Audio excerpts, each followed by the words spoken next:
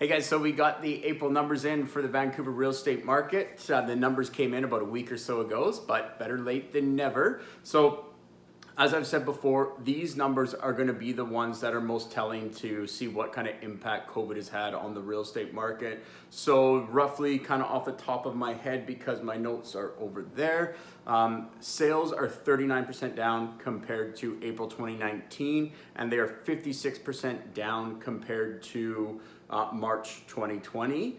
Newly listed homes are 56% down compared to April 2019 and 47% down compared to March 2020. So to me, and to I'm sure most realtors, there's no real surprise there. And even to people who are in the market or are actively watching the market, there's probably no real surprise there. But that's good news, because it's just been a big drop in volume, right? If there was a lot of listings and very few sales, or vice versa, then those things would have a great impact on prices.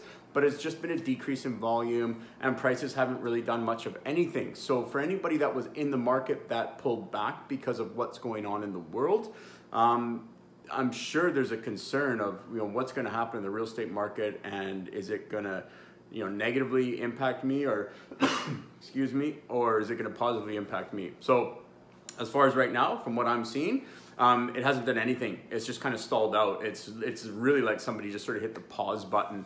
What's going to be more interesting is what happens from here on out. So I've noticed that the amount of showing requests and just general inquiries have picked up. So I definitely think that the real estate market will gradually pick up pace. And especially obviously as people get more comfortable and as businesses are allowed to reopen and that sort of thing. I don't think it's going to be like anybody's opening floodgates and everyone's just going to rush back in and dogpile back in. There's a part of me that kind of feels that as things continue to progress and people do get more comfortable, and just what I mentioned earlier, I have this feeling that I think we'll probably see more listings than sales happen for a little bit.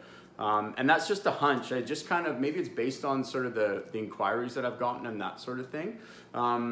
So yeah, anyways, of course, we'll see. Now, something else just to keep in mind, right? I mean, if as far as like the information that's put out there by us realtors, right? I mean, for the most part, videos like this, it's a very general overview of what's going on in the market. I had a client call me the other day and was saying like, hey, it's a buyer's market. And they heard that on the radio, or they heard that, it doesn't really matter where they heard that from, and if I look at the numbers the real estate board puts out for all of Metro Vancouver, it's a buyer's market. There's 8+ months supply of inventory. So anything over 6 is gonna be pretty much a buyer's market, and that's what it is.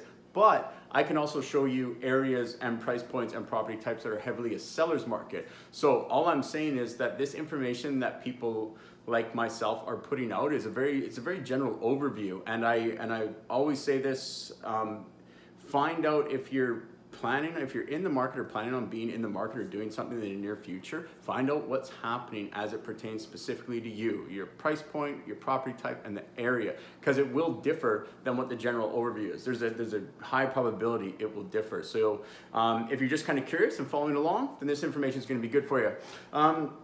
That's about it, guys. Obviously, if you want that more detailed information, it's super easy to get a hold of me. Call, text, email, post a comment down below, and that sort of thing. And I'll be happy to get back to you as soon as possible. Until then, we're not out of this situation, this global situation that we're in, okay? So stay safe, stay healthy, and let's keep our wits about us when we are going out in the public. There are some very crowded places over this last weekend. It was a beautiful weekend, and there were some really crowded places, probably overly crowded for the situation that we're in right now. So let's be smart. Let's have some fun though, right? And let's stay healthy.